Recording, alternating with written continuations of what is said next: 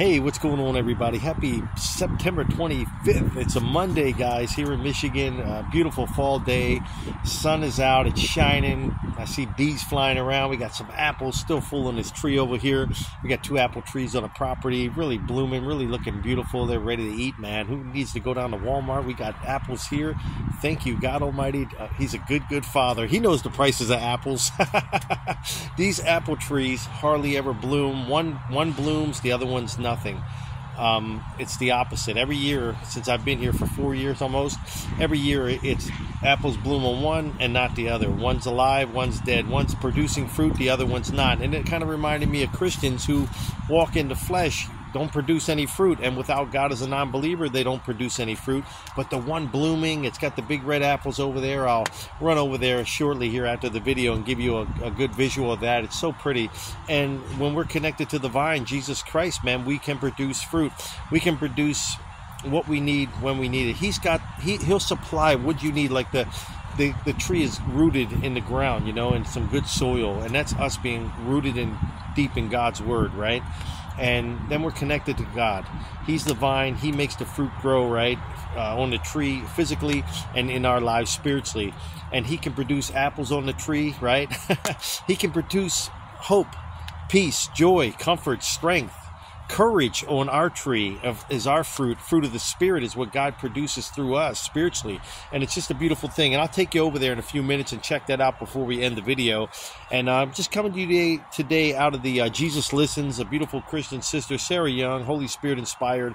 Got 3 great Bible verses. We're going to kick it off with the first one. It's it's become one of my favorite scriptures in the Bible. As I'm going to fix the camera here a little bit, is that, you know, when we pray, we talk to God, you know, and when we read the Word of God, now He's speaking to us. Because why? Because God's, Apostle Paul says, God's breath is infused in every word of this Bible. That's why when you read the Bible, it's something special. It don't just touch your mind, it touches your heart, man. It touches your whole soul, your whole being, right? God, praise the Lord, right? But when you read like a Western novel, a romance novel, a science fiction novel, what happens there? Really nothing. It's like dead, right? It's just in your mind. It doesn't touch your heart. It doesn't touch you spiritually like God's word. It's a connection because this word is alive. He's alive and well. Hallelujah. We serve the one true God, guys. Praise the Lord. But the title of today's devotional, I haven't really asked the Holy Spirit in it. It's I come wearily into your presence. And that's what we're all weary in this world that's set up to steal, kill, and destroy. And when Satan's attacking us, you know, whether it's through lost souls doing the devil's work, other human beings, or spiritually, physically or spiritually, we get weary, man. You know, like Jesus got weary when he was carrying the cross to Calvary. We're bound to get weary. If Jesus got weary, guess what? We're gonna get weary. Jesus had to go through, man, the hardest of hard times, and we're gonna go through hard times. Why is that? You know, God loves us. Yeah, he loves us enough that we got to put him, he died for us already. We don't owe him a darn thing. Now we just pick up our crosses on a daily basis out of loyalty and love for Jesus after everything he went through. Now it's time for us to sacrifice and put our lives down, pick our crosses up. And I want you all to know that we're here for sacrifice. We're going to go through the good, the bad, and the ugly, all of them, like a Clint Eastwood movie, right? True story, right? Jesus suffered at the cross worse than anybody. Why? It wasn't for nothing. There was purpose behind his pain, and there's purpose behind your pain today. So when you're feeling weary and things are getting really heavy, just know it's normal. And nothing's wrong with you and nothing's wrong with me. It's normal. We're in the flesh. The odds are against us already. Jesus came and gave us the better odds now. Praise God, right? We're walking in the Spirit now. When we walk in the Spirit, when we're weary, go into prayer. We're in the presence of God. I can't wait to read this scripture, the Holy Spirit. You see those God bumps on me. People call them goosebumps, but they come from God up in heaven. Hallelujah. God bumps, baby. Hallelujah. If you don't know, now you know. We're not of this secular world. We're from the kingdom of heaven. I'm just visiting. So are you as a brother and sister, followers of Christ. And Jesus does indeed give true rest in a restless world, right? Praise the Lord. He in this uncomfortable world, he comforts us. That's what the Holy Spirit is, the comforter. It's the connection. It's God's almighty presence living within us, an attribute, characteristic of God. Through Jesus, we receive that Holy Spirit, man. And only when we go into God's presence will we have peace. We will have strength. Only we will have comfort. Only in the presence of God. And it's amazing, right? It's like being in the dark room, and we won't have light to be able to see what we need to see until we flip the light switch on. Well, Jesus Christ, guys, is the light of the world. He lives within us. Flip that switch, that light switch, Jesus, boom, and now we can see. Not our stuff in our houses, my cabin, right? The TV remote, the food, you know, way to the refrigerator. But we can see now hope. We can see strength. We can see self-control and discipline. We can see courage. We can see peace, joy. And what's missing in this world is forgiveness. And that's what it's all about, guys, you know, as well. But here, I come wearily into your presence is the title. We're all weary right now. How about you? I know I'm weary. Whew, I'm getting worn down, y'all. I tell you, man, my flesh is weak and the Lord makes me strong, and I know where my strength is found. Check this out. I mean, Superman, I mean, you know, it's a fictitious character, made-up character, comic book character, but Clark Kent really didn't need to run into into the, what is it, the phone booth, right, which is, you don't see any anymore, to change into Superman. You know, he always found one, right? We always got to find God. And then what happened? Clark Kent turned into Superman. We're all Clark Kents. We're all weak in the flesh, and now we're strong when we walk in the Spirit, when we invite God into our lives. We can only find true rest in the presence. The Holy Spirit gave me before. We can only find peace in the presence of the Prince of Peace, Jesus Christ. There is no peace here on earth. Jesus is the only way, right? He's the Prince of Peace, and the only way we can find peace in this restless world of anxiety and fear and just chaos and mayhem, the only peace is found in the presence of God. And that's what we need to do. Come wearily into his presence. And that's what you and I need to do on a daily basis. Hallelujah. Let's get this, guys. It's Matthew chapter 11, verses 28 and 28 through 30 I'm going to read. Red letters, Jesus speaking. Let's get it. Hallelujah. Let's go, like my brothers at the Kingdom Fire ministry say, and Kingdom Recovery say. A bunch of great people, man, brothers and sisters in Christ, holding it down for the Lord. They say, let's go, let's get it. Let's go, they say. Let's go right now. Red letters, Jesus speaking, chapter 11, 28 through 30. Matthew, let's go. Praise the Lord. Come to me, all you who labor and are heavy laden. I will give you rest. Right now, man, are you laboring? Are you feeling heaviness? Are you feeling physically, spiritually? Are you jacked up right now? Are you just feeling like you just want to give up? You're feeling hopeless. You're feeling worried. All of these are attacks of the enemy. Look, it's the flesh as well, but then as soon as the enemy, sees us staying in the flesh and not stepping into the spirit, they have no chance. But soon as we're in the flesh and we start going, oh man, it's a miserable day. Oh, it's going to be hopeless. Oh, the bills are due. What am I going to do? Guess what? You just invited, we praise God and he brings healing and victory. Now, when you're complaining, now you're worshiping the devil, and he's going to make sure what you're saying, your complaints will come true, just as our Lord Almighty above will do that same thing. But when we speak healing, when we speak victory, boom, it comes, right? It rains down. Prayers go up, blessings come down, right? Praise the Lord. But if we're sitting around complaining about how weary we are, right? And it's okay, but we don't want to stay there, because the demons will hear and come and make sure you're more wearier and add on to your load. And now you're really weighed down, feeling past mistakes today, and we don't need to visit the past, because today's a new day, and we don't worry about tomorrow, because tomorrow will have its own worries. We worry about now, and right now, the present time you're living in, and we got God Almighty living within us to come to our rescue. Praise the Lord. Verse 29 says, take my yoke, you, and learn from me. I am gentle and lowly in heart, and you will find rest for your souls. For my yoke, Jesus is speaking again, 30 says, my yoke is easy and my burden is light. Satan's yoke is hard and heavy, right? His burden is heavy, right? It's the opposite of God. So why would we want to stay walking in the flesh? Why would we want to stay Clark Kents when we can be Supermen, right? A Christian who doesn't pray and invite God into the situation and walk in the Spirit and God's power would be like Superman walking around instead of flying. How crazy would that be? Or you having a Lamborghini outside, or a Corvette, whatever your favorite car or truck is, and you walk by it to go to the bus stop and you don't even drive it. That's how ludicrous it is for all of us to not call on the Lord God Almighty for his power, his sovereignty, his goodness and strength reign over everything. So he lives within us. When he's for us, who can be against us? No weapon formed against us shall prosper ever, unless we let it prosper and we don't pray. If we don't pray, we're victims. When we pray, hallelujah, we are victorious.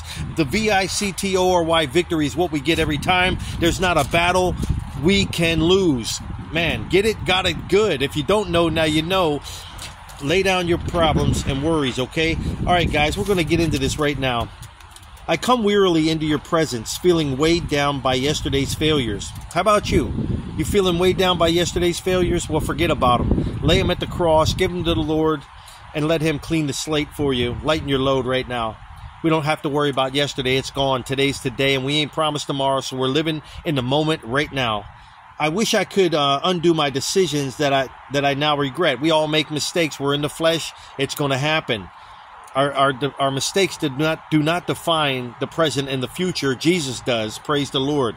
However, I know that the past is behind the realm of change. It cannot be undone. Even you, though you live in timeless, respect the boundaries of time that exist in this world. So I don't want to waste energy bemoaning bad choices I have made. We don't want to stay in regret, guys. We don't want to cry a river, right? We don't want to drown in the river we just cry. You understand what I'm saying, right? Praise the Lord. Instead, I ask for you to forgive me and help me learn from my mistakes. And this is what we do. When we make mistakes, look, we're going to make mistakes. We're Christians. Listen to me. We're Christians. We're not perfect. We are forgiven. The world who don't believe in Jesus does not have the opportunity or the opportunity, help me, Holy Spirit, or the convenience of us, or the blessing of the grace of God through Jesus' death at the cross. So when we sin today, we ask for forgiveness right away, repentance, right on the spot. You cuss, you smoke, you drink, you gossip, you get caught up in anger or lust. We got to repent right then and there. Sin's a sin, right is right, wrong is wrong, and it always will be that way. So we need to go into repentance and ask for forgiveness, because sin and regret and worry, they're all sin against God. When we worry, we're sinning against God. We're grieving God. Like our worry, like we're worrying because we think God can't handle it. Of course he can. We just need to focus. Like Peter, when he sunk in the ocean that day, he focused on the storm and not Jesus, who could calm the storm. But here's what we want to do. When we make mistakes, listen, it's okay. We're in the flesh. We're in a fallen world. We're in the flesh where we were brought into this generational curse. God knew this. He sent Jesus to die, not only to give us salvation, but for you to have forgiveness right now. Sin is very heavy, and he will lighten your load. Hallelujah, okay? We can't change it, but Jesus can take it away from us when we make a mistake, man. And it's like hitting the reset button when you ask Jesus in and say, Lord, forgive me. Please help me now in this area. Now it says here, when I'm feeling weighed down by things I regret, it's as if I'm dragging my failures around like heavy chains clamped to my ankles. We've all been there, man. But Jesus Christ is who? The chain breaker, baby. Hallelujah. He will break any chain that Satan puts on you and bound you up, because we're not in bondage of Satan no more, into his slavery of sin. The law of Jesus Christ, he came, he's the chain breaker. We live under the law of the Lord. Galatians chapter 5, the fruit of the Spirit, chapter 5, verses 22 and 23. Praise the Lord. Now listen to me.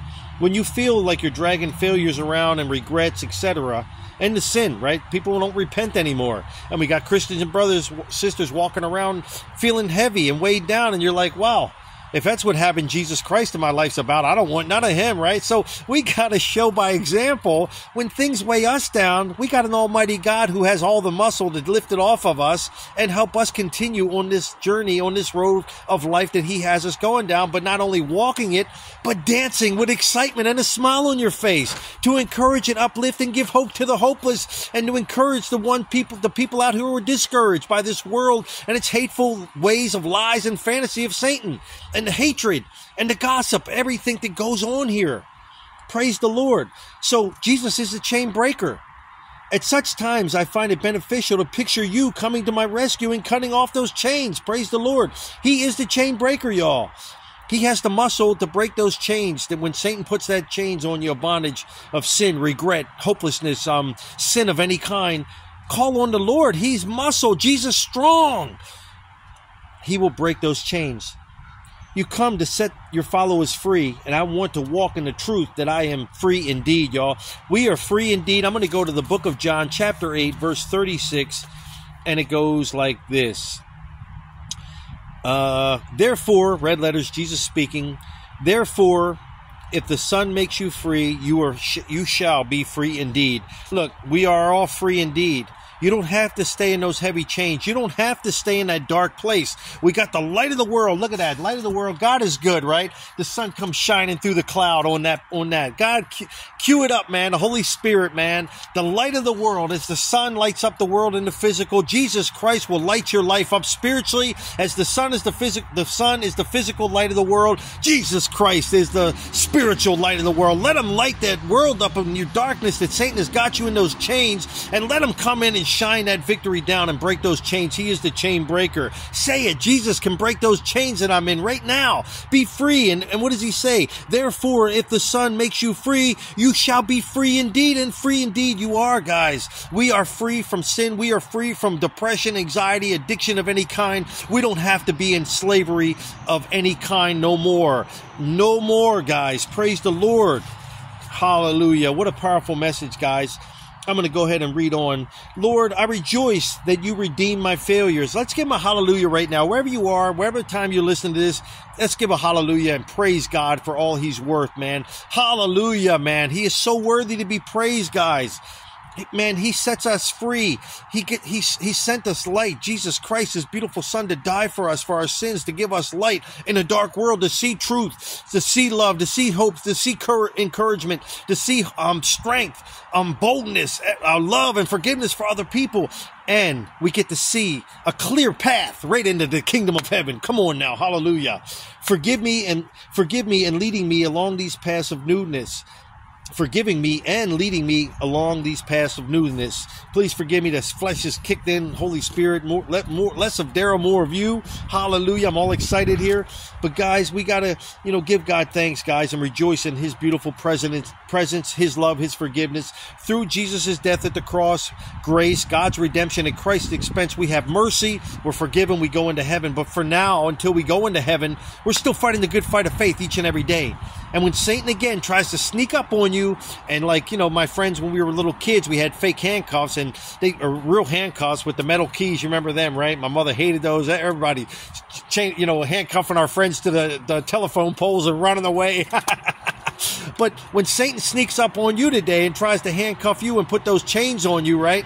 Those heavy chains of depression, addiction, hopelessness, anger, lust, regret, whatever it might be. Hopelessness, fear is a big one for him. Call on Jesus, man. He's got the key. He's the key to unlock the lock that holds those chains bound around your ankles, man, weighing you down from walking through and dancing through life, man, like we all should be as Christians. We shouldn't be walking around with our heads down. We should have them high. We should be dancing. We should be smiling. We should be laughing. We should be encouraging people along the way on this path, on this road of life, guys, letting the Holy Spirit flow. Stay in the presence of the Lord, guys. It's a dark place we live, and if we don't have God, we're in darkness. He is the light of the world. When you call on the Lord, now we're in his presence, and we are free indeed from anything that the enemy tries to put us in bondage, in prison. We are free. He sets us free. Please show me, right? We're asking the Lord, please show me that the changes you want me to make, and guide me along the right paths. Guys, listen to me. This life, Satan will lead you down the wrong roads, the wrong paths, because he don't want you on the right path, following Jesus. Because if you got Jesus, you got power. If you got Jesus, you got truth. If you got Jesus, you got strength. If you got Jesus, y'all, hallelujah, let me hear it. You got victory, the victory, victory. That's what I'm talking about. We got the Lord God Almighty on our side. There is not a battle we can lose. And again, it's okay not to be okay. It's okay to sin, but it's not okay to practice sinning. We cannot take the Lord Jesus' death at the cross for granted. Thank you, Holy Spirit. Give me remembrance of that word. We cannot keep in a life of sin. You know right from wrong. You need to call God into those areas of your life where you can't get it right and where you keep doing wrong, and he will make it right. You have to invite him into that area of your life, man, okay? That's all I got to say today. Hallelujah. Diddly, diddly, dee. And we just brought the good word to thee. I say we, me, and the Holy Spirit. I'm just here, man. He's using me as his voice box, the good Lord Almighty. Let be a mouthpiece for the Lord. Be his hands and feet in this world, man. Let's make this world a brighter and better place. A brighter, like the sun, baby. And let's shine like Jesus did, man. And let him shine through us, I should say. Guys, you know, we live in a dark world. We just want to be more like Jesus, a lot less like Darrell, a lot less like you, and more like Jesus. That's where the victory is found, when we're walking in the Spirit. Now we're supermen and women flying around. Woo, yeah. We ain't walking around like Clark Kent, walking in the flesh. You see what I'm saying? Get it, got it, good. Praise them. Hallelujah. Guys, I love you. And share these messages, man. It got nothing to do with Brother Darrell, man. I'm just here. I'm Brother Darrellmac, and we are on the attack for the kingdom of heaven. Share these messages. They're not mine. They're God's. I'm just delivering them. Hallelujah. Holy Spirit having his way today and forever until the good Lord takes that last breath out of my lung and... my last breath here, hallelujah, is first breath in heaven. Woohoo! Hallelujah. Praise him all day, man. I'm excited. I'm going to get this posted up and share it. And let's be that beacon of light to those that are walking in darkness. Let's give the hopeless hope, and let's make the people that feel hated, let's give them that Jesus love. Enemies or not, it's easy to love your family. Let's love on them enemies, all right? Because that's what they need. They need love. We don't reward evil with evil, but evil with good. Praise God. Someone needed to hear that. I wasn't even going to say none of this stuff. But remember, when you're weary, go to Jesus Christ. Call upon his mighty name. There's power in the blood, power in his name, and that power lives and resides in you. And all you do, you're one prayer away from the victory, the VICTORY right now. When Satan puts those heavy chains on you, Jesus Christ is who? The chain breaker. Hallelujah. Peace be with you. If the good Lord takes me home, I will leave the lights on like Motel 6. Hallelujah. Love you guys. Talk to you soon. Woo! Hallelujah.